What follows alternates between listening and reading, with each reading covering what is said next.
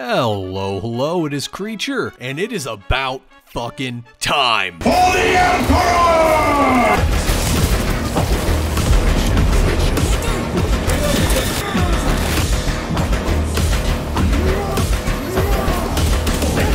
Space Marine 2 is good. In fact, I'd say it's easily one of the best games I've played in a while, so let's hope it doesn't go the same way as Helldivers. You had so much potential, and you squandered it. Granted, and I don't see it going that way, since I doubt GW is going to allow Saber or Focus to pull the same shit that Arrowhead did. Ah yes, our players in the PvE game are having too much fun killing the Nids. Nerf the heavy bolt rifle so that it makes a las pistol look threatening. Sorry, I'm having flashbacks. Space Marine 2 is really fucking good. It keeps the same feel of the original game with some updated gameplay. Instead of it being a cover shooter, it's more akin to Doom Eternal meets Gears of War. I'm a Warhammer nerd, and I'm sure a lot of you are also Warhammer nerds, but for those of you who aren't and have normal social lives and girlfriends, let me break it down for you. It all started roughly around 10 million years ago with these guys. Look, I am not a lore channel. While I may have read and listened to so many lore videos and books that my mind is now just a miniature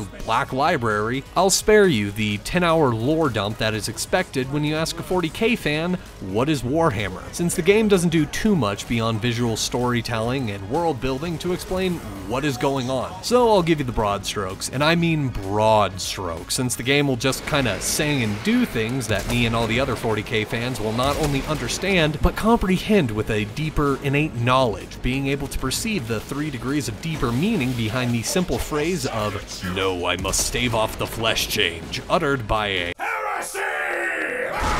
So it is currently the 41st millennium, so somewhere around the year 40,000. Humanity is being attacked on all sides by aliens. Everybody worships the state religion founded to worship the God Emperor of mankind who sits upon the golden throne. Everything is over the top and massive, and most importantly, everything fucking sucks. Our current flavor of Xeno this time around is the Tyranids, a massive devouring hive mind swarm that showed up in the galaxy not too long ago and is wrecking everyone's shit. And they have invaded another Imperial system, so it's up to us as the Space Marines, the 10-foot tall demigods of war, to help turn the tide. And I should also mention that these battles usually range in billions, if not trillions of combatants, but it'll only take about 100 of us to square everything up. Since this is the sequel, Space Marine 1 takes place with a horde of greenskins, think orcs, but instead of beating you to death, they beat you to death while screaming like football. They attack the planet Gaia because the Timber's got the good scrap, and that means it's gonna be some good fighting. And Gaia is Imperial Titans on it. Think of the Statue of Liberty with a whole lot of freedom dispensers and a cathedral on its back. Then Captain Titus, an old guy, and that little bitch Leandros show up and help turn the tide. That is until they find that an Inquisitor has tricked them and was possessed all along and is going to be a demon prince. Did I mention that there's also 4 Chaos Gods and demons, spelled with an A, and they all hate you specifically.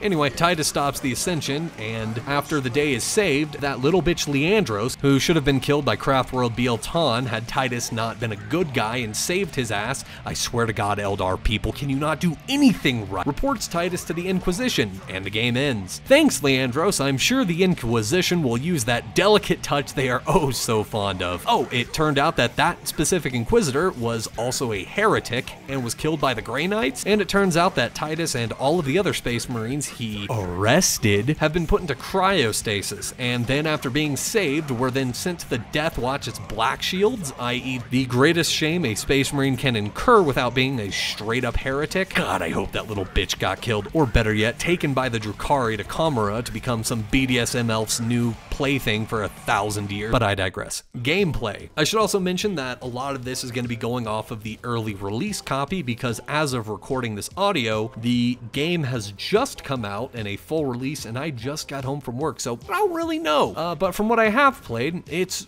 awesome. And I'll be honest, last time a game pulled the old you thought you played for like an hour after work but now the sun's coming up shtick was Doom Eternal. There are different modes to play the game and they all play a little bit differently, so for right now we're just gonna stick with the campaign. You see enemy, you shoot enemy, and when enemy gets close, you beat them to death with whatever beat stick you like best. You can use a chain sword, power sword, thunder hammer, or just punch them to death. You can parry, block, and dodge enemies. If you pull off a perfect parry or dodge, you can take a critical shot with your sidearm and execute them to regain your shields, because we're playing 9th edition Space Marines and Armor of Contempt is fucking king. There's a shit ton of different brutal kill animations, from just whipping a Termagon onto the fucking pavement like the bitch Xeno it is, to sawing them mid-air in glorious combat. And all of the big boss enemies have awesome glory kills, and each of the class that you can play in multiplayer also has its own set of glory kills. So there's lots of ways to kill things in many different creative ways in this game. There's even an achievement for getting like 50 different glory kills or something, so this game is a power fantasy and it knows it. The dialogue and voice acting in this game is just perfect. I mean, I can't really complain with everybody sounding like a Space Marine and talking all stoically. The Codex Astartes does not support this action, but I am looking forward to it.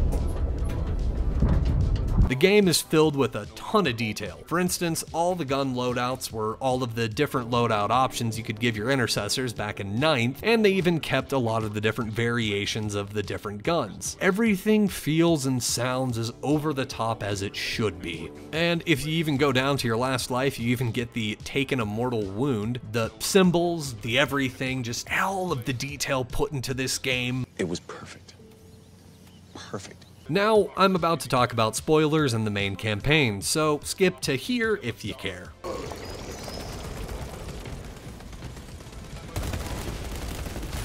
I don't know why people skipped ahead. It's a 40k story, but we got some newbies, so for any new people to the setting, when a word is uttered that you may not know, I'll put like a little bit of a description up there for you. You can pause and read it if you want. If not, it's all cool. You start off as a firstborn member of the Death Watch. You are on the planet Kadaku, or Kadaku? I don't fucking know. Right as the Tyranid invasion is happening, so you and your team are tasked with launching a virus bomb into orbit. The Nids then break into your Thunderhawk, and you're then separated from your team. You get the tutorial, and you eventually find each and every member of your team dead, until you launch the virus bomb and then face a last stand and almost get killed by a Carnifex. After getting saved, you wake up to find a chaplain staring at you, and he says that you have been remade into a Primaris, and your status as a Black Shield has been removed and expunged from the archives, meaning that you have been reaccepted into the Ultramarines. However, everyone around you is a bit weary, and for understandable reason, you're given your first missions and you go and set off. From here, the game can be mainly boiled down to go here, kill the Xeno, and do X, Y, or Z. And while there's a lot of character development and growth between the new trio of Titus, Cherion, and Gadriel, saying that they were suspicious of Titus, Gadriel more so than Cherion, which culminates into an astropath being possessed and accusing Titus of heresy. Then Gadriel almost shoots Titus in the head, but they become boys whenever Titus drops the Secrecy Act and tells them that his old teammate falsely accused him of heresy, which then sat him on the Death Watch for about 100 years. Titus agrees to be less secretive, and the others apologize for doubting him. But it's kind of funny, because the chaplain, for some reason, will not get off of Titus's ass. Anyway, we find that the Thousand Sons are also attacking, in order to get the artifact that Titus thought he destroyed in the first game, but the AdMech boys found it, put it back together, and have been trying to use it for some anti-chaos purpose. If you can imagine, the Tzeentch fuckery means that all is going according to plan, and it turns out that yes, everything was indeed going to plan, which culminates in a Sorcerer Lord being summoned inside of a Necron tomb world, which is on a burial world, which is kind of ironic, and the device that the AdMech were making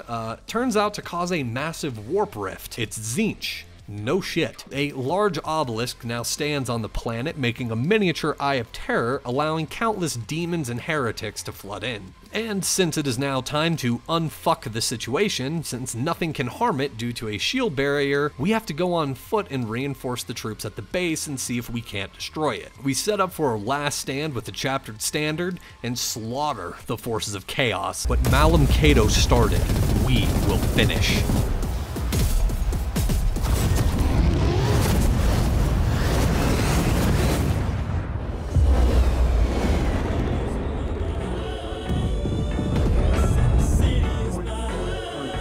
Is that fucking Manius Count? Anyway, Gadriel has an idea to take the obelisks, the miniature obelisks, and turn them upside down, which may cause the warp rift to seal. Titus agrees to support it, and Calgar says, fucker, send it, fucking send her, dude. After inverting a few totems, we then close the rift, but Imra gets away. So Calgar chases him into the warp, and we chase Calgar. After beating Imra, we regroup and are then added to Calgar's retinue. We say goodbyes to the boys, and the chaplain, who doesn't like us, is apparently gonna come with us and is still shit-talking us. And he is, oh, fuck you. And the game ends. I'll be honest, it's a pretty straightforward story, even with the Tzeentch fuckery. Similarly to the last one, I think that people appreciate the settings and look more so than the story in these games. That's not to say that the stories aren't good. There are some sections that absolutely fucking nail the 40K look. My lord, our vanguard forces are through the field. Hit them hard, Captain! Yes, lord. All forcing! Reloading weapon! Such abomination is mine! In the name of the Emperor, I cast you down! Holy terror.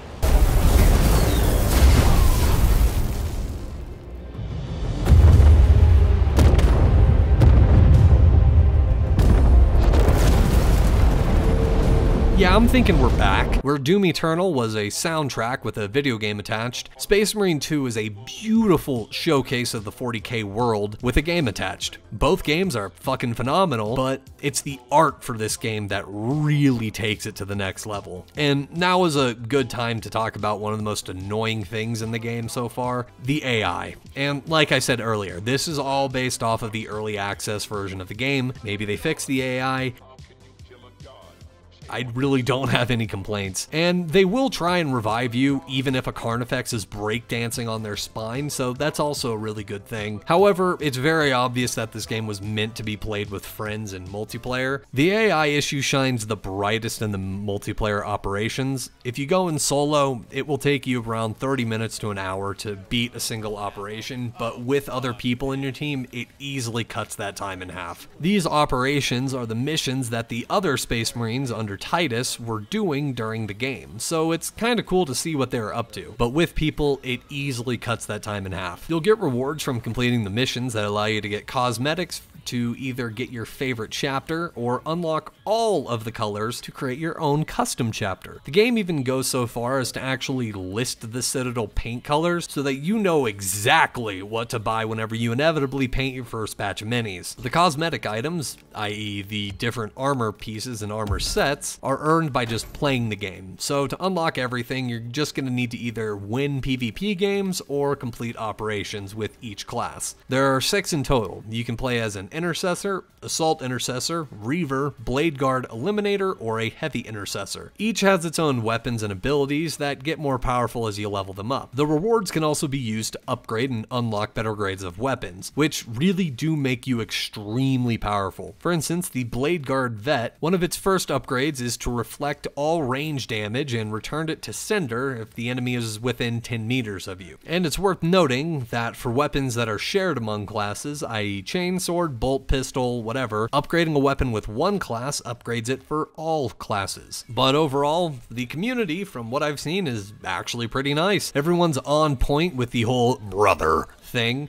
and everybody knows to work together, but I don't know if that's just the community around the game or all the 40K nerds who pre-ordered it know the fucking mission. But all in all, the multiplayer aspects of this game are great, and I genuinely hope that they add more missions in the future, particularly with that thing that's underneath the burial world that I mentioned in the story section. While the operations are fun, I can tell that they're gonna get real old real fast. You can only play the ops so many times before you get bored, but I guess that's what PvP is for. The PvP is pretty fun. The progression for the classes is a little bit different from the PvE stuff. For the most part, there are no weapon upgrades other than unlocks. Overall, the PvP is pretty straightforward, with each class having the same abilities and specific loadouts, but there isn't any upgrades, so everything feels pretty balanced. balanced. There are, as of writing, 3 main game modes. They are point capture, point defense, and team deathmatch, and I would not be surprised if they added more on release. So I guess I'll just kind of put something in right here if they did. If they didn't, shit. If they did, awesome. PvP is the only time that you can actually really see or use the Heretic Astartes, and there isn't much in the way of customization or any kind of progression with the Chaos side of the game. Luckily, the experience is shared between both sides, so you can still get cool stuff for your loyalists, but I really hope that there is some cosmetics or cool stuff coming out for Chaos soon. But overall, it does well, and again, I am recording this before even playing the release version of the game, and we'll see if anything changes. It's a great game. I highly recommend you buy it. It is awesome. It's a straightforward, fun game. There isn't anything extra. It knows why you're here. It knows that you want to be a big ass fucking 10-foot tall space marine beating the shit out of Xenos, and it does it well. The game is fun. I give it a solid 9 out of 10. It is a game that I will continue playing for a very long time, and I really hope you guys play it too. Anyway, that's gonna be it for this one. I appreciate anybody who is still here and still watching. Hope y'all have a great day, and I'll see y'all in the next one. Peace.